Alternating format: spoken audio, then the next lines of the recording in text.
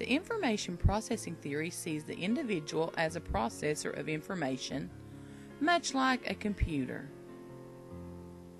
The same way a computer takes in information, processes information, stores information, retrieves information, and produces an output, the human brain also follows these same procedures.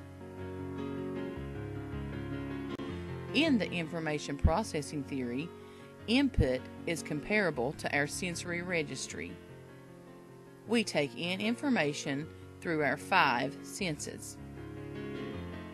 Most commonly through visual,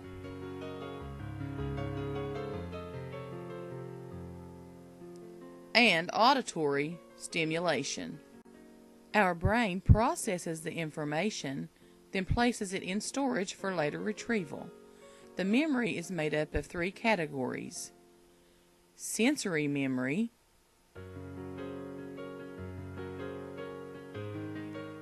working or short-term memory,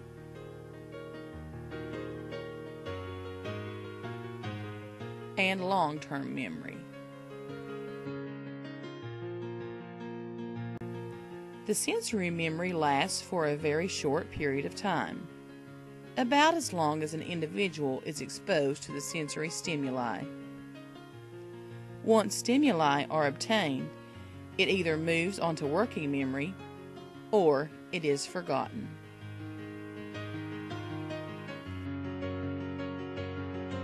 Short-term memory has a limited storage capacity for a limited amount of time.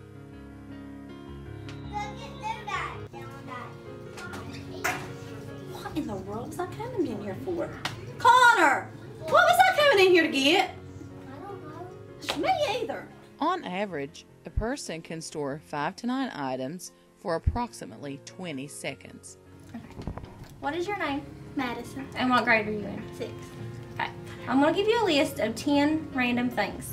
And when I finish, I want to see how many of those you can recall. You ready?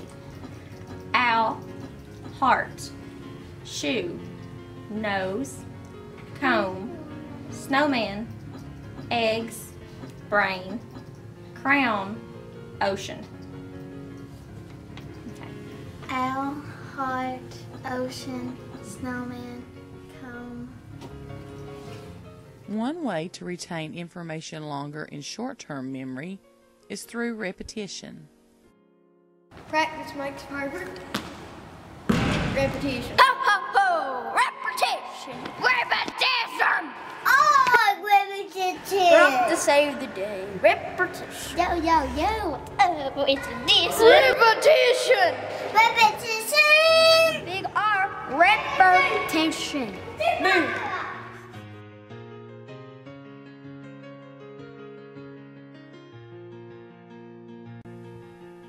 Most believe long-term memory has unlimited storage space. This allows us the ability to retrieve and build on past knowledge. The brain then channels information back and forth between long-term memory and working memory. At times, retrieval of general information is challenging. Who is the Vice President of the United States? Oh.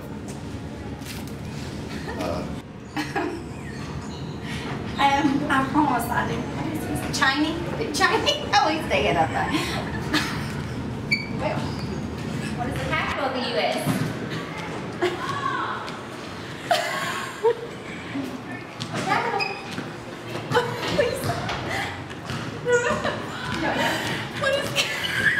is Mount Rushmore? A monument in Washington. It's got presidents' faces on it. Can you name the presidents? Washington, Lincoln,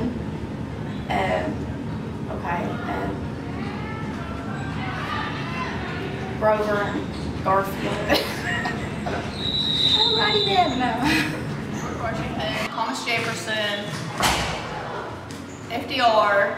I don't know who else. Jefferson, Washington. That's about all I know. Okay. Is it Ben Franklin? He wasn't president. Never How many mind. stars are on the U.S. flag? I don't know right 51.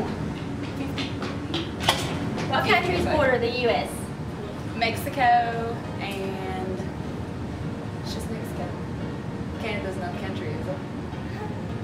Is it? I don't know. Mexico.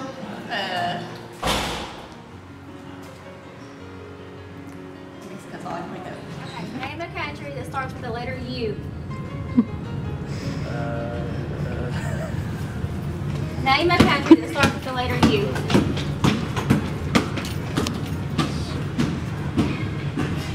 Next question. Yugoslavia.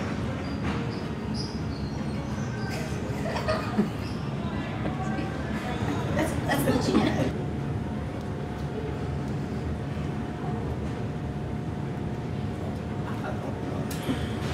What about the United States? Oh, man.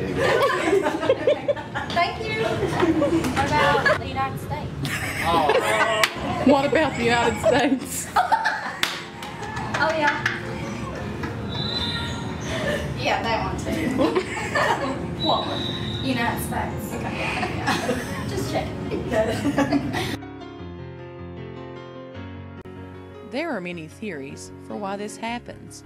Retrieval failure through decay theory, interference theory, motivated forgetting, and failure to store.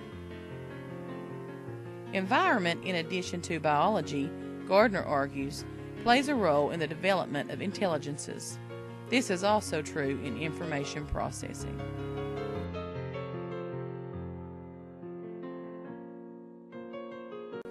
Everyone learns differently, and different cultures and societies gauge knowledge differently.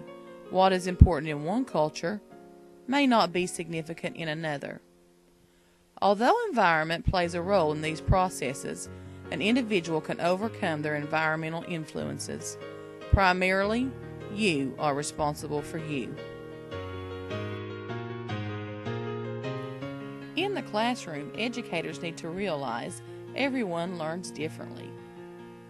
Howard Gardner's multiple intelligence theory states that there are 8 different types of intelligences. These include visual, spatial, bodily, kinesthetic, musical, interpersonal, intrapersonal, linguistic, logical, mathematical, and naturalistic. Teachers should incorporate a variety of different learning styles to optimize students' performance.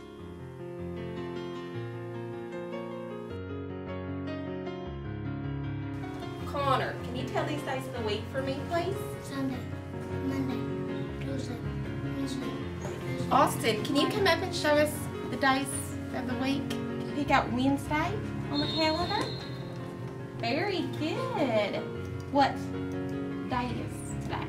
Wednesday the what? Can you pick up the number? Wednesday, Friday, Saturday. Good job.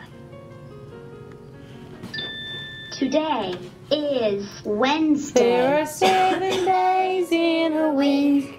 Sunday, Monday, Tuesday, Wednesday, Thursday, Friday, Saturday. Sunday, Monday, Tuesday.